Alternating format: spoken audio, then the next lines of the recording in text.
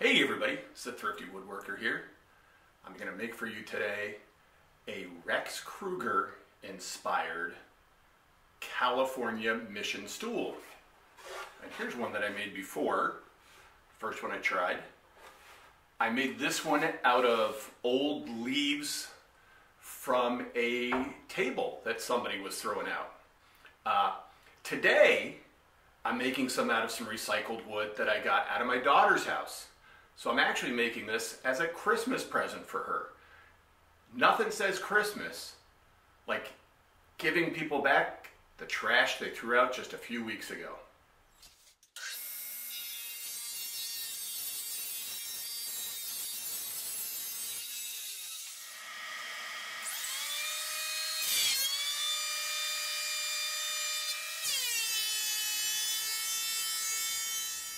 So now, after a few shots of the obligatory milling down of the scrap lumber, we'll get to the meat of the project. Here I'm showing you my prowess at using the painter's tape and super glue trick to put two boards together so we can get them exactly the same.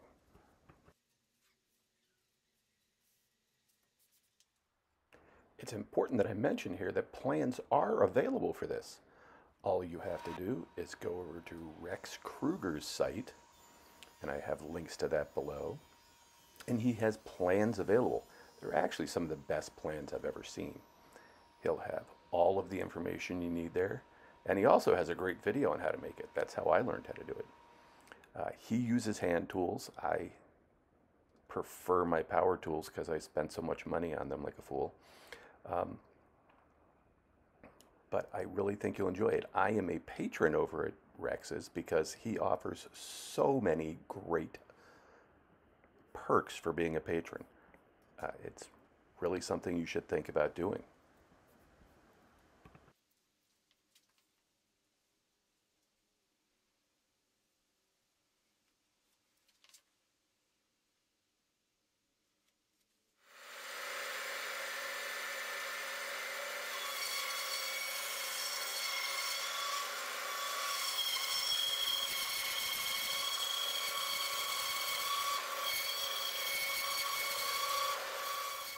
Like so many of you, I own a portable oscillating sander that I put upside down in my bench vise there. A reminder that the best tools to use are the ones that you have. So whether you need a rasp or whatever kind of sandpaper is there, Rex uses a tin can wrapped around with sandpaper to do this part, and it seems to work just fine.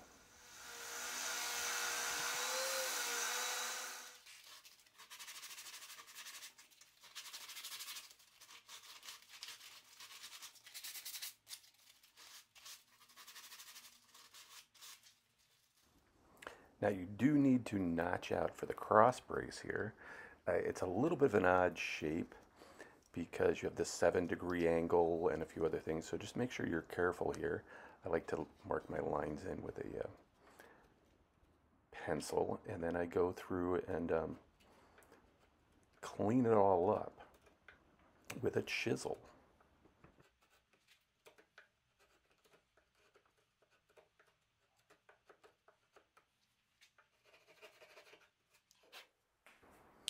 I am lucky enough to have a stick with a piece of sandpaper on it to clean up my cleaned up chisel marks.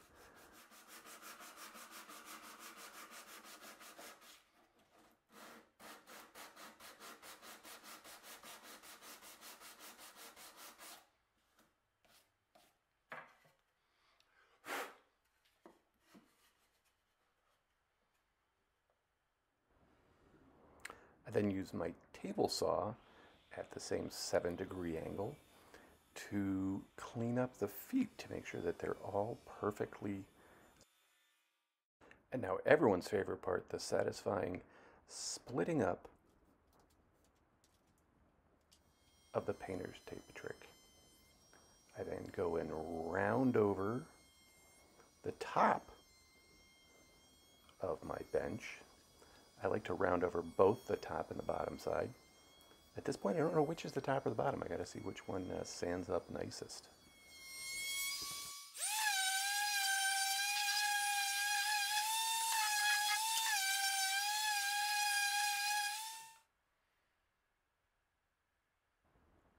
Now this is going to be my first big deviation from Rex. He uses cut nails for an authentic look. I will be using screws, and I will be covering those screws with dowels.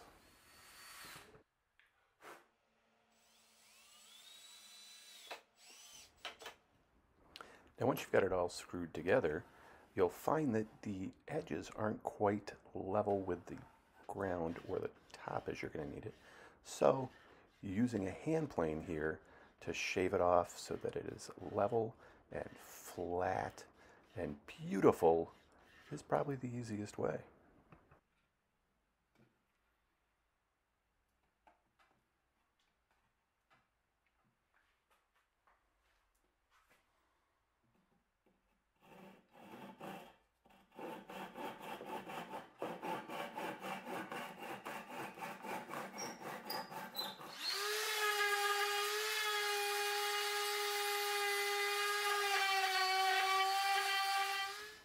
My next deviation from Rex is I use figure 8 washers to hold the base to the top. These are pretty easy to install, and I really like them because they do allow for expansion and contraction.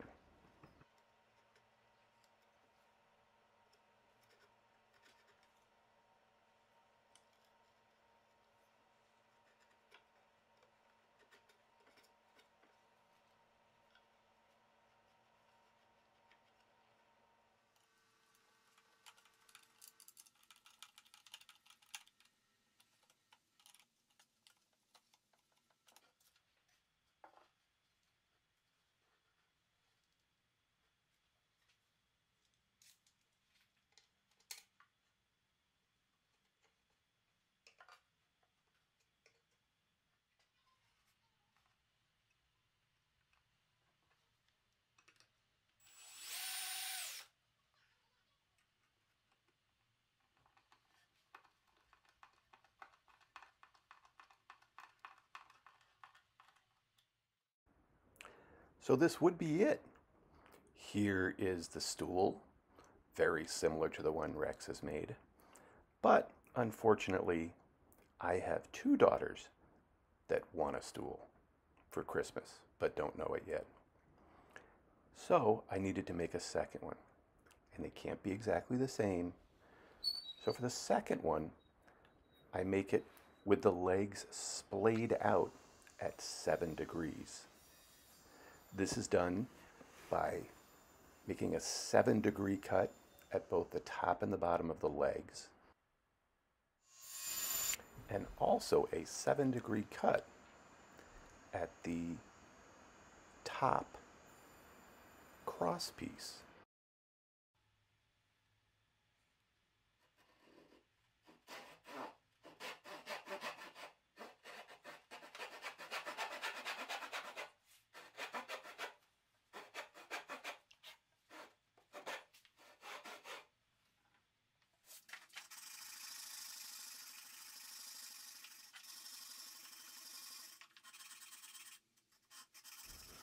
The procedure for assembling the base is very similar to the first one. It's just 7 degrees off on everything.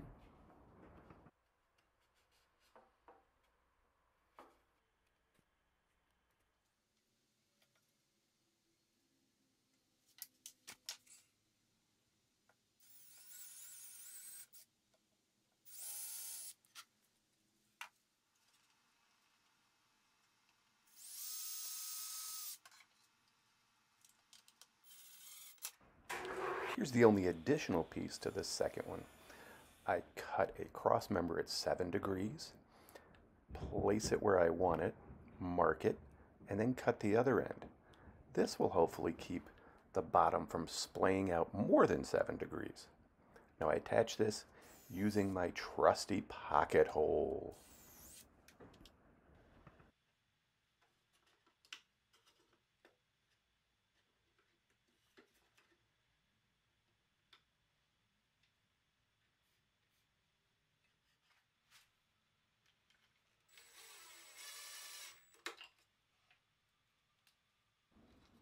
Now, I never show my painting or finishing techniques because they're horrible.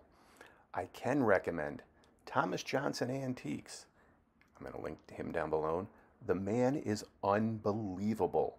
You will learn more from him than you could from just about any other human. I hope you enjoyed these, and most importantly, I hope my daughters enjoy their Christmas present.